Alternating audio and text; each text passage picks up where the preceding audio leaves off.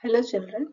In last video we have seen that kingdom classification 2 introduction.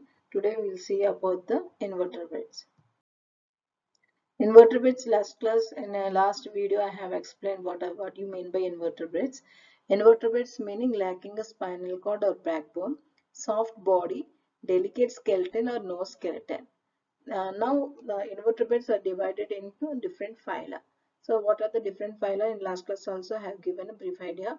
And they are Porifera, Platyhelminthes, Cnidaria, Arthropoda, Annelida, Echinodermata.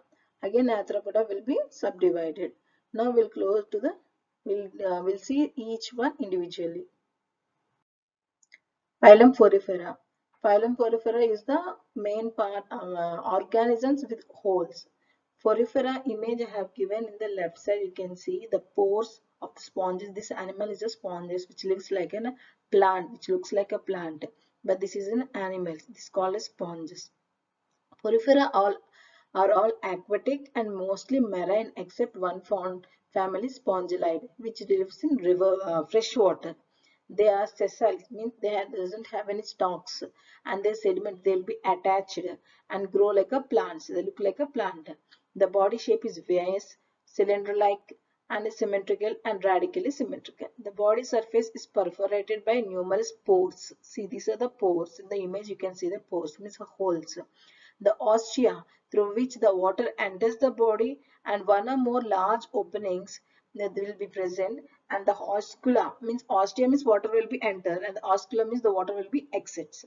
So no distant tissues or organs, and mouth, digestive, excretory and respiratory organs are absent. Example are cyclone and spongylia. So I have given some many points in this. So when you're writing the exam, we can write 2 or 3 characteristics according to the question what they will ask.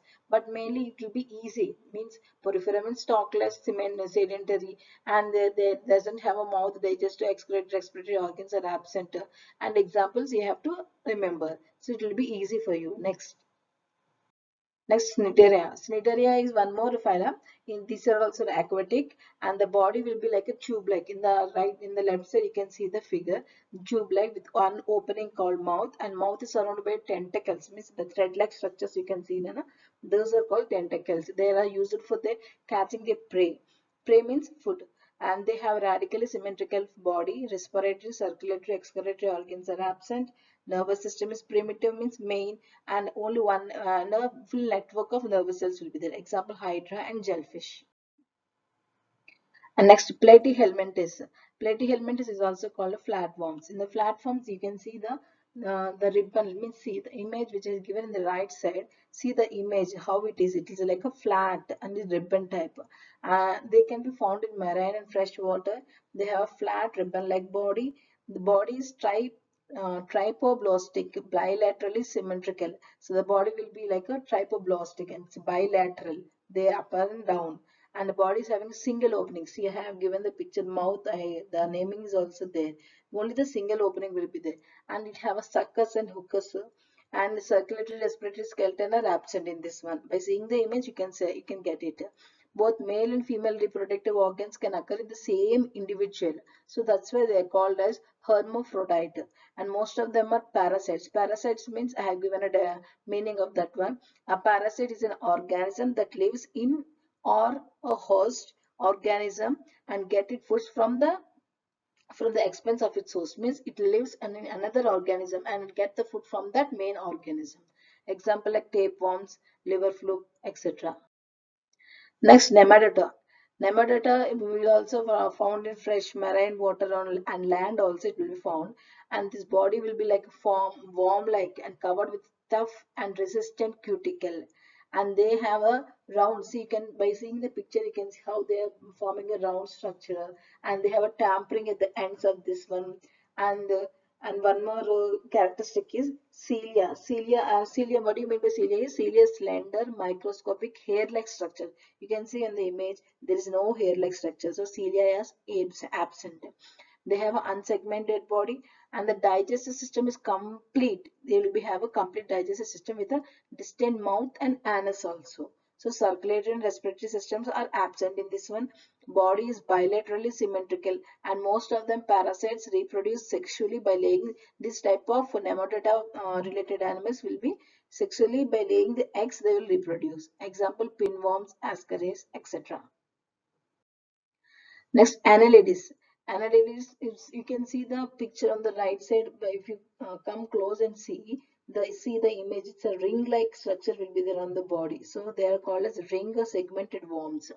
The image which I am showing in the right side is it is called as an leech. And leech has a special character, and it is a parasite. Leech is also parasite that sticks to the host. Host means any organism, and it sucks its blood. This is the main characteristics of the leech. Now, these main characteristics of annelids are they have a segmented and bilateral symmetrical body. They have a body cavity, and they have special organs of excretions that is called nephridia. So they have a special organs of excretion, and that excretion is called as nephridia. And the body is elongated and the tripoblastic, bilateral, symmetrical, and truly coelomate and vermiform. And appendages are jointed when present. Locomotory organs, these are movable. Locomotory organs and segmentally repeated chitinous bristyle called setae or chetae, which are embedded in the skin. In the skin, it will be having. So that will be helpful for the locomotion. Locomotion means moving from one place to another place. So examples are earthworm. And I told it's a leech. And one more example is a leech. And mollusca. Mollusca is also known as molluscus. These molluscus will be having a soft body, same like another remaining things, bilaterally symmetrical, segmented, usually shell. It will be having a shell. I am showing here the animal that is snail. The snail will be having a top part shell will be they having, and the ventral foot will be there. They having a anterior head. They will be having two anterior heads. One head with anterior will be there, and dorsal visceral mass will be there. Animals have a soft segmented body with external hard shell.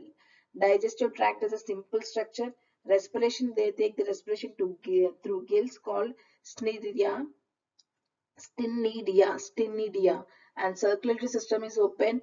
Excursion by pair of kidneys. The excursion will be done through the kidneys, and these animals will have a sensory organs, touch, smell, taste, vision. Example are squid and snail, octopus, etc. Echinodermata, spiny or hedged skin. So by seeing the image, you can see that they have how the body will be having. They are marine animals having spines all over the body. And this is the starfish. If you see the starfish look like a star-like appearance and the spherical and elongated. And they are also triploblastic and have a coelomic activity.